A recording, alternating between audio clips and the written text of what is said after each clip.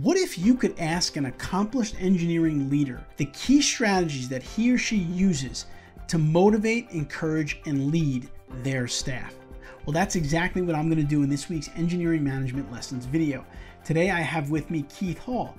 Keith is a Principal Associate and Traffic Engineering Department Manager at Colliers Engineering Design. And so Keith, tell us, you've managed a lot of teams in your career, you've led big projects, you've led a lot of people. What are some key strategies and lessons that you've learned about leadership in engineering?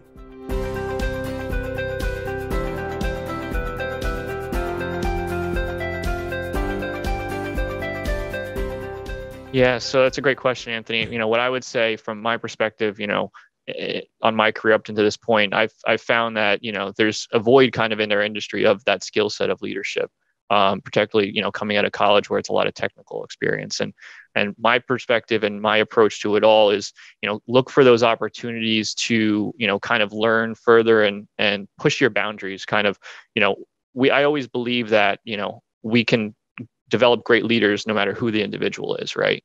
Some people may be more natural to it than others, but to me, leadership is an extremely important way of developing passion and empowerment in your team.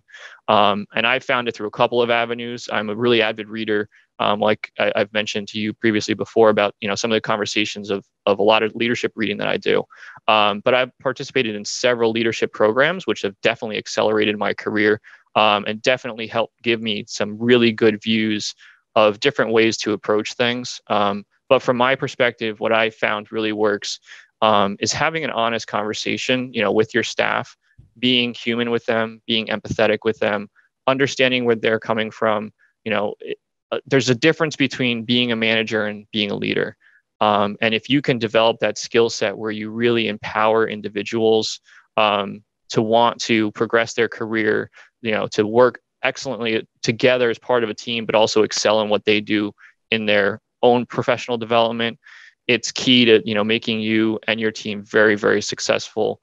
Not only that, but also helping the success of the firm you work for, the agency you work for, et cetera. I have found that has been tremendously important. It's a thing that, to me, leadership is something that's practiced and never really perfected. It's something that we continue to work towards, each day. And I really have found that, whether it's chairing the current leadership ITE program that I work through now, having the ability to have conversations and talk through things that are really important to us, communication skills, presentation skills, all those things are really good to being a leader and empowering a team. So I think to me that those are some of the aspects that I have seen that's really been an advantage from a leadership perspective. That's great, Keith. So you set time out to make sure that you're having conversations with your team members on a regular basis about their career paths, where they're headed, how you can support them. So that's something that you do regularly? Absolutely, Anthony. Yeah.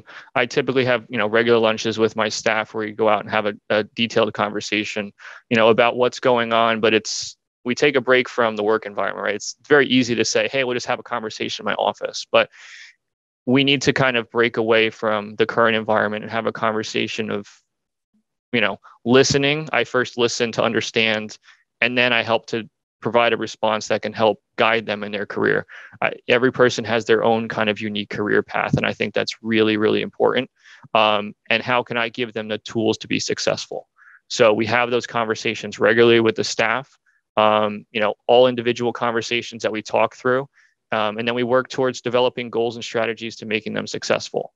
Because I believe that, when we empower individuals to, succeed in the elements that they want to succeed in, there's a lot higher degree of success rather than trying to put them on a prescriptive path.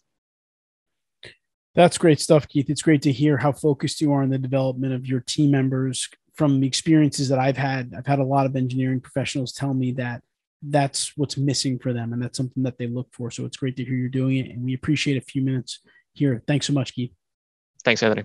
Thank you so much, Keith. That's great stuff. I hope that you enjoyed our management lessons video for this week. We put out videos like this weekly to help engineering professionals become better managers and great leaders.